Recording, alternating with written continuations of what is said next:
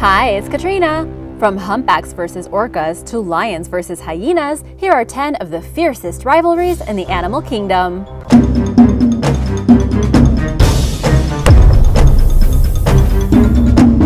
Number 10. Polar bear versus walrus. With the heaviest polar bear coming in at only half the size of a walrus, you might think the tusked and flippered walrus would come out on top. The truth is, polar bears are the ones who prey on walruses. But how do they do it? When walruses come ashore to rest, polar bears often plot an attack, chasing them back into the sea. Doing this repeatedly is a way to separate the weaker and older walruses from the bunch. Sometimes, younger walruses are trampled by older ones in their mad dash to make it back into the safety of the water. That makes the polar bear's job easier because they only have a 10% kill rate and depend on the element of surprise. But walruses do have another defense mechanism other than their size, those saber-like tusks. They use them to deliver harsh blows, often causing injuries that prove to be fatal to polar bears. Number 9. Mongoose versus snake. While the mongoose might look cute and cuddly, sometimes, it takes a lot of grit to take on a venomous snake. This long-bodied, bushy-tailed animal is a carnivore, and one of their greatest rivals is the cobra, as you know if you've heard the story of Rikki Tikki Tavi. Mainly found in southern Asia, Africa, and Europe, there are over 30 different species of mongoose. With a healthy appetite for meat, the mongoose feeds on birds, rodents, insects, you name it, but they have also been known to kill and eat venomous snakes. They ain't scared. You might think that when a mongoose and snake come face to face that the snake would win. With its quick movements and dangerous venom, snakes are no doubt a threat. But the mongoose is not only agile but fearless. Able to survive snake bites, they have a special type of receptor in their bodies that stops snake venom from binding to their blood. Their tough coat and superb hunting skills help them to overcome the fiercest of snake competitors. Number 8. Shark versus dolphin. There are many stories of dolphins saving humans from sharks. These two do not get along. Dolphins versus sharks seems to come down to brain versus brawn. Very few shark attacks on dolphins have been observed, but researchers from the Dolphin Communication Project in the Bahamas have been studying the shark bite scars on dolphins. Tiger sharks and bull sharks seem to be the main culprits, with the youngest dolphins having the most marks. So sharks appear to target the calves. Sharks may be tough, but dolphins are clever and know how to exploit this soft spot of their cold-blooded rivals. Dolphins will use their tough snout to attack sharks from below, ramming their soft underbelly. With this strategy, they are able to not only stun the shark, but sometimes these blows have been known to render them unconscious. If 2 or more dolphins attack a shark like this, it could be fatal. Dolphins also have the protection of their pod. When a dolphin is at the risk of being attacked by a shark, the pod springs into action and surrounds the threatened member, slapping their tails to confuse and scare off the shark. Sharks are probably better off going after something easier. Number 7. Crocodile versus hippo. One of the most ferocious rivalries in nature is the one between the crocodile and the hippopotamus. Both are dangerous and powerful animals that are highly territorial. Let's look at hippos first. Hippos are considered the most dangerous animal in Africa, more than sharks and snakes, since people often come into contact with them in the rivers as they are fishing and washing clothes. A fisherman in Senegal describes them as evil monsters that attack villagers night and day. Many have died and many more are injured as fishermen go out onto the water to retrieve their fishing nets. According to National Geographic, a male hippo's mass coming at you is about the same as 2 football teams combined. Hippos can weigh anywhere between 3,500 pounds and 6,000 pounds or more. They are very fast in the water, and reports of marauding hippos happen every year, trampling and goring people who get too close, dragging them into lakes and tipping over their boats, eliminating them with just one bite. And remember, the hippo is an herbivore. Because hippos and crocodiles share the same habitat, they not only cross paths, but they get involved in confrontations that can leave one or the other injured. The Nile crocodile also has a reputation of a fierce man-eater. Africa's largest crocodilian can weigh a max size of about 20 feet and weigh almost 2,000 pounds, still nowhere near the size of an adult hippo. The difference is that the crocodile is a carnivore, an ambush predator that sits and waits for its meal. Crocodiles usually attack to kill and will eat pretty much everything. It's believed that crocodiles kill between 200 to 700 people a year in Africa alone, although many attacks go unreported. So between these two giant animals, when it comes to territory and competition, how do they get along? It is a nervous truce that helps them coexist. While a crocodile would happily go after a baby hippo, it has the whole herd to deal with, and the adult crocodile is no match for the average-sized adult hippo. But sometimes animals get cranky living in close quarters, and crocs get hungry, and hippos get mad. In 2009, a crocodile in Tanzania got too close to hippos bathing in the river. It suddenly panicked and ended up running across the backs of the hippos. Bad decision. It got stuck in a labyrinth of hippos that started to encircle the croc and take turns biting it. It had no chance of escape. In 2017, a visitor to a national park in South Africa witnessed an incredible display of hippos saving a wildebeest from a croc attack. When the crocodile grabbed the leg of the wildebeest, a pair of nearby hippos jumped to the animal's rescue and charged the croc until it let go.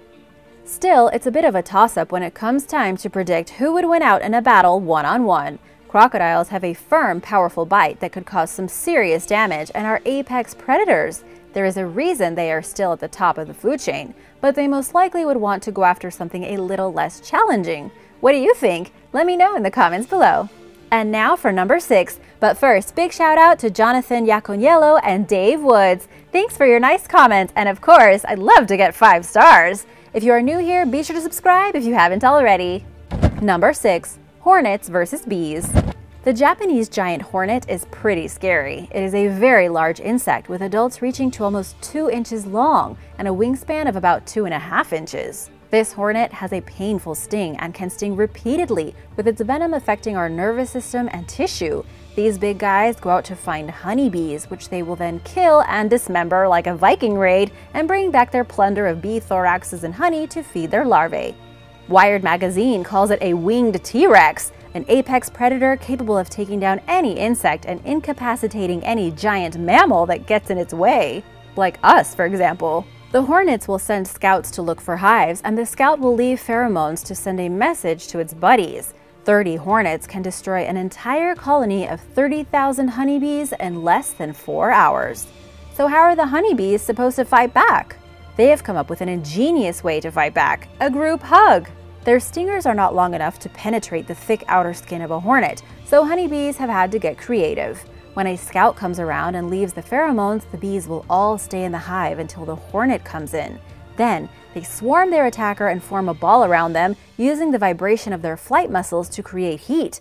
A mass of bees can heat an area up to 116 degrees Fahrenheit, which is enough to kill a hornet. They suffocate it like a boa constrictor, preventing the hornet from being able to pump blood around its body.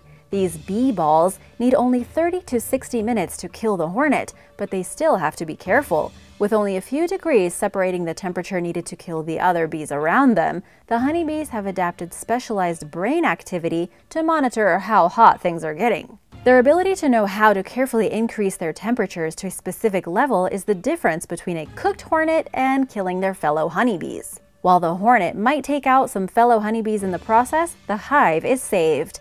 While Japanese honeybees have learned this, European honeybees have not, so they are extremely vulnerable to this giant beast. Number 5. Lion versus hyena. Lions and hyenas have been fighting for thousands of years. A lion can take on a hyena for sure, but not a clan of 25 or more of them. In 2015 and 2016, there was a harsh drought that allowed hyenas to become even more dominant in the African bush.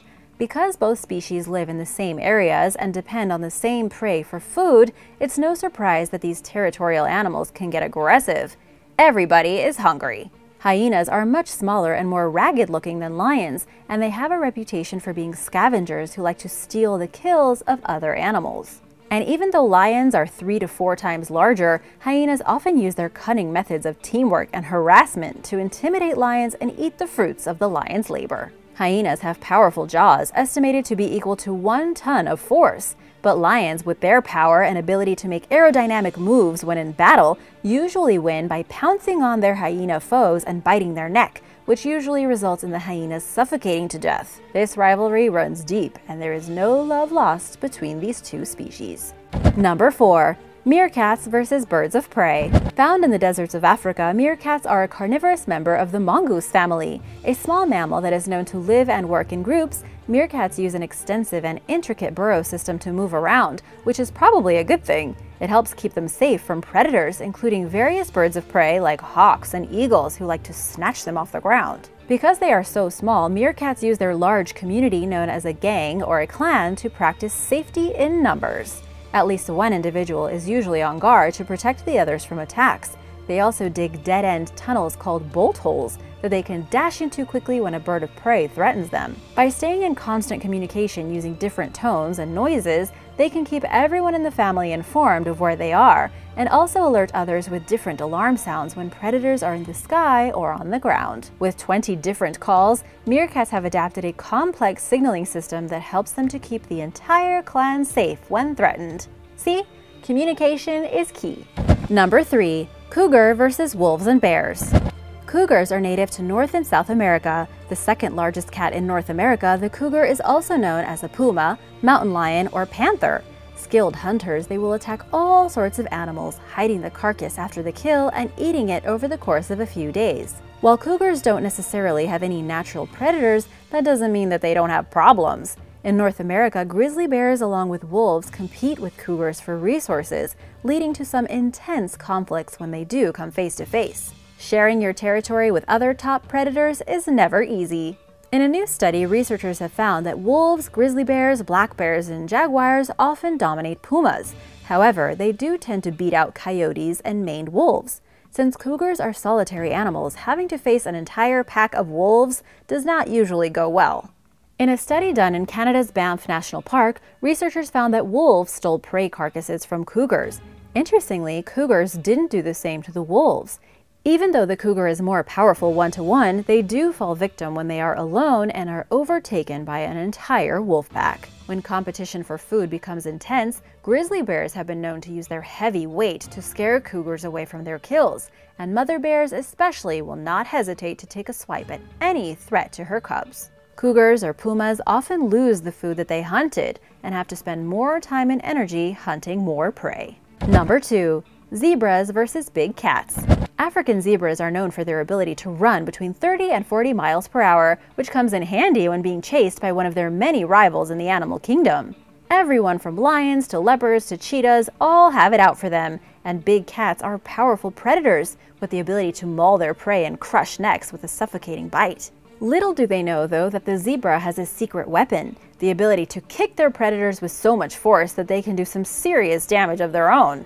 But that doesn't mean that they are out of the woods. During the seasonal migration between the Serengeti Plains and the local National Reserve, migrating zebras unfortunately end up as dinner for Nile crocodiles and many big cats that are just waiting for the weaker ones to fall behind, stumble, break a leg, anything to separate one from the herd. But zebras can also use their unique coloring to their advantage. You might think their black and white stripes would make them easier to find, but because their main predator, the lion, is colorblind, the zebra's stripes blend into the wavy lines of the tall grass. They are even more of a benefit when zebras gather together to protect one another. Instead of being able to pick out each individual zebra, the lion instead sees one big mass moving in unison, confusing them. Lions hunting in pairs and in groups have a success rate of about 30%.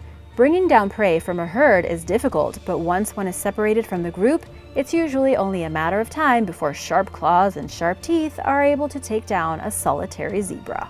Number 1. Humpback whales versus orcas.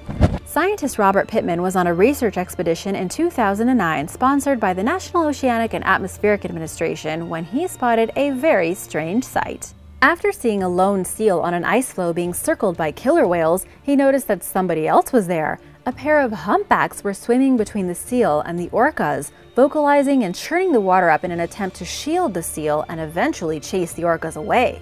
After further research and analyzing over 100 interactions between humpbacks and killer whales over a span of 60 years, the biologists found that humpbacks, the only whales known to attack orcas, often band together and travel great distances to interrupt and stop killer whale attacks on other animals. Even more astonishing is the fact that these protective displays usually lasted for at least 1 hour and could go on as long as 7 hours. So how do humpbacks know when an orca is attacking another animal, especially when they are miles away? Even though they are stealthy hunters, orcas make a lot of noises and vocalizations when they attack. Somehow, humpbacks are able to recognize these sounds as similar sounds they've heard when orcas attack their own young. They will go to help escort other whales protecting calves, even when they are not their own. Orcas often go after humpback whale calves, and more orca tooth marks are found on humpbacks than any other whale species. While calves do often fall victim to orcas, adult humpback whales can take on an entire pod of orcas. Thanks for watching! Which rivalry do you think is the strongest? Let me know in the comments below. Be sure to subscribe if you haven't already, and I'll see you soon!